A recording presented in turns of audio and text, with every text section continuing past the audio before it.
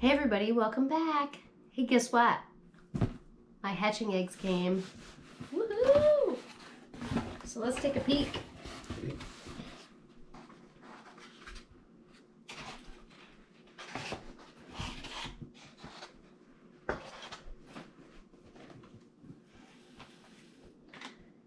Blue Orpington hatching eggs. Whew. Oh, so they're all little. They're in the soft little egg carton. Oh, it's so cute. Look at them. Let me get these out. Oops, they're falling on the floor.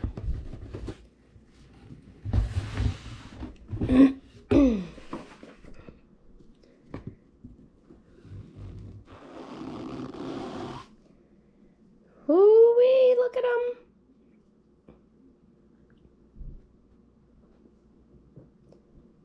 Egg, Blue Orpington. Oh, they're so pretty.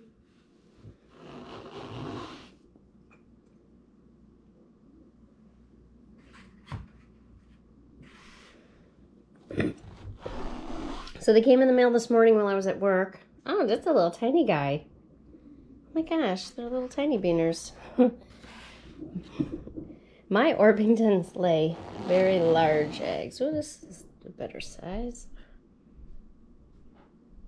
Huh.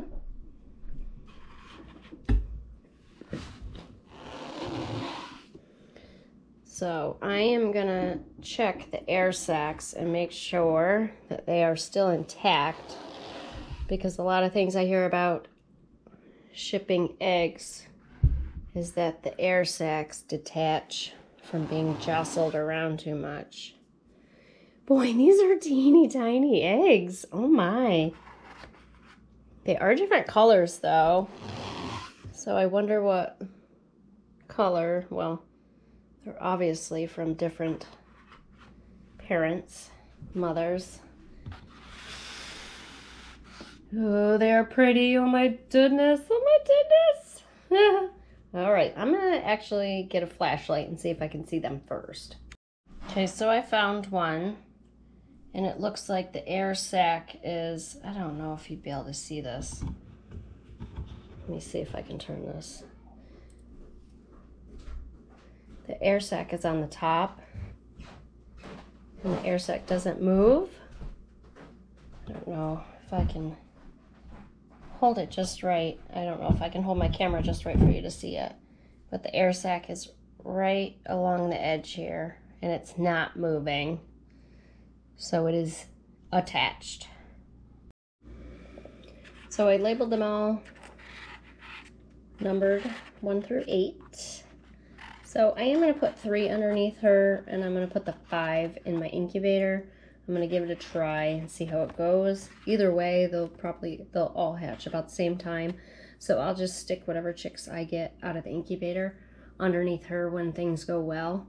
Or if I have another broody hen, I can just stick the babies underneath them too. I'm going to work really quick. I'm going to set the eggs. 2, 3, 4, 5. Look at this little tiny one. So cute. Okay, 5. They are in. Quick.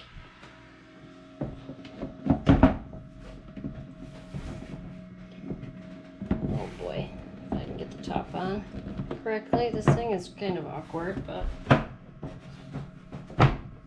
there. Make sure it's closed all the way. It'll get back up to temperature and humidity. And we're gonna go. So I put 1 through 5 in here. 6, 7, 8 are underneath Cocoa Melon 2. And we'll just keep an eye on everything and make sure. I wouldn't be surprised if I end up with another broody hen in the coming weeks. So actually this will be really perfect, because if we do hatch them out here, I can let the girls go broody out there and just kind of stick chicks underneath them. So I have written on my dry erase board calendar, and they're actually going to hatch while I'm on vacation. So I'm gonna be home and I get to see them hatch. So then we can keep an eye on everything and make sure everything goes well. So stay tuned, because we are going to have babies. Woohoo! So it's day 3. I didn't get a chance to get a video putting the eggs underneath her because it was getting kind of dark. I did it later at night so she would take them. Oh my god, it was so cute. I totally wish I would have gotten that on video because it was adorable. But I gave her, there she is in the second box. I gave her 3 eggs. That's Spartacus. Can you hear him? So I gave her number 6, number 7, and number 8. And number 1 through 5 are in the incubator, and everything's going very well. So I'm very excited.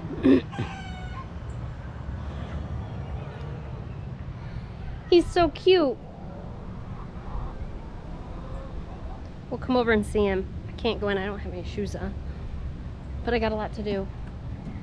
Spartacus! Want to say hi to everybody?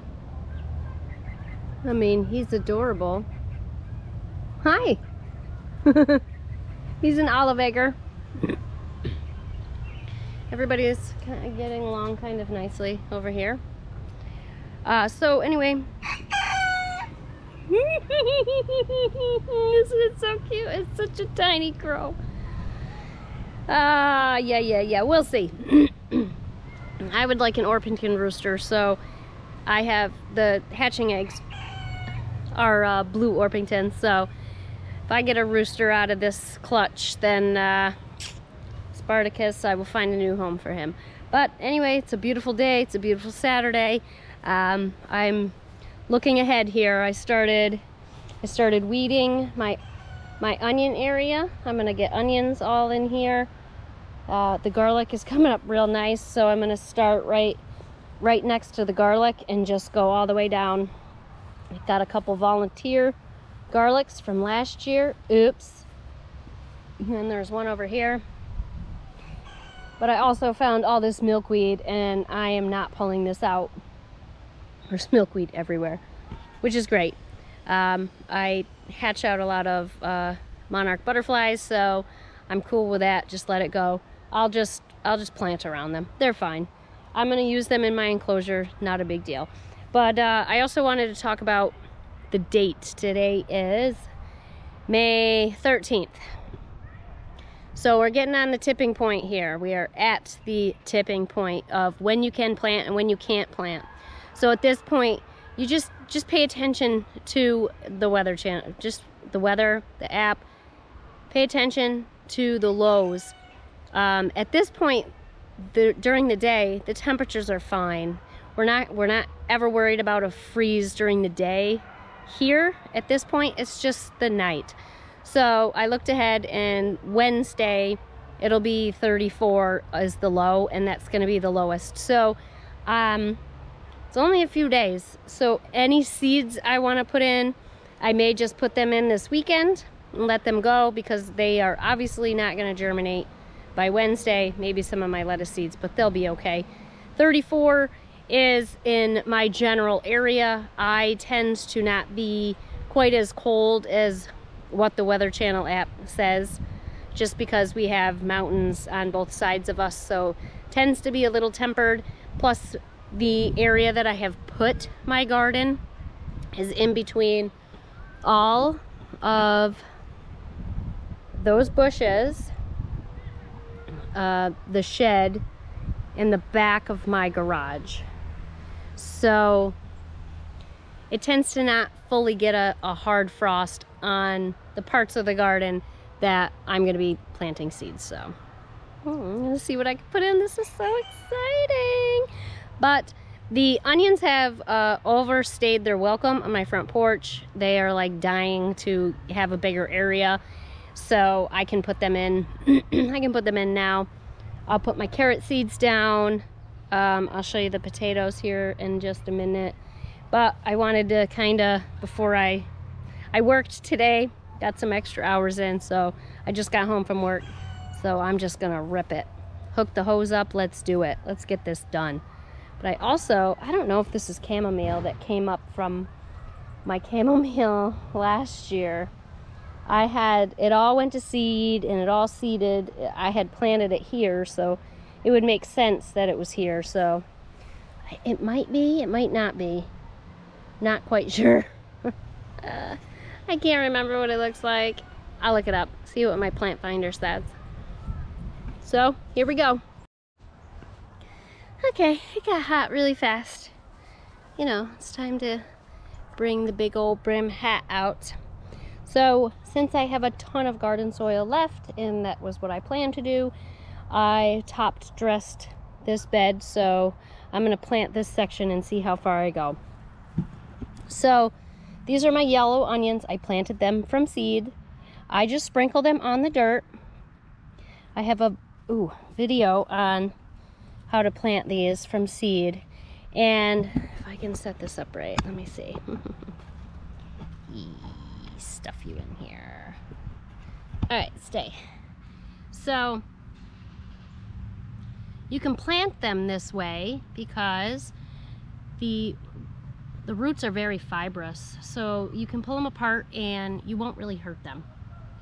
You just still have to be gentle, but you can pull them and they kind of just untangle themselves, and there's your roots. So here's a single onion. If you can see, it has, well, that was the first leaf, this was the second, but right now what's live is this second leaf. So this is more than ready to plant, and this is a perfect example. So I'm just gonna put this in and it's gonna grow. This is a first-year plant. This is why I have found that I really like planting onions from seeds. Oops, I'm sitting on my other ones. I like planting them from seed because if I buy them in a set, they tend to grow a flower, because technically an onion set is a second-year plant. So they are biannual, so they grow a flower on the second year. I don't want that to happen, because the plant puts all its energy into this big flower to produce seeds, so it's not going to produce this bulb. So that's why I just plant them from seed. They're cheap, they're really cheap, so you can just sprinkle them in, plant as many as you want. I've had great success doing this, so I'm just going to keep doing it. So I'm going to go through and plant. These are all my yellow onions. I'm just going to plant as many as I can. Usually I just kind of get tired of doing it and then I stop. But I tend to plant more yellow onions than anything else, because the yellow onions seem to store better than the red ones. Then the white ones are the worst. So when I buy my onion seeds, you can get a long day or a short day onion. So if you are above the 37-degree latitude line on the earth, you want a long day onion. If you are below it, you want a short day onion. So these are long day onions. Perfect. So here we go.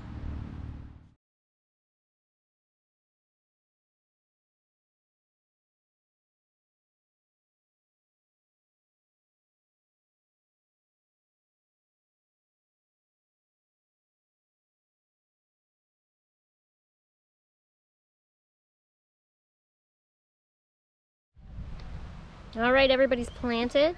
We've got the yellow onions here. I planted the most of them. Then the red onions. And then the white onions. I try to just plant enough that I'm going to use the whites because they don't last very long. Yeah. So the onions are in. I'm going to keep them watered. I watered them in. I will water them every day until they get established. So this is the time that I get up earlier in the morning and I come out here and do stuff before I go to work. It's the name of the game. So that's what happens when you work full-time and try to do all this stuff. It's okay. It's very rewarding. So stay tuned, because the next video we're going to be planting carrots. I'm going to head right in and start planting some carrot seeds. So hit that subscribe button if you haven't done it now. follow us on our journey as we get some hatching eggs going. So I'll do videos on that all the time. Woo! The sun is so nice. It is very nice to get outside. And as always, from my coop to yours, thank you for growing with me so I can grow with you.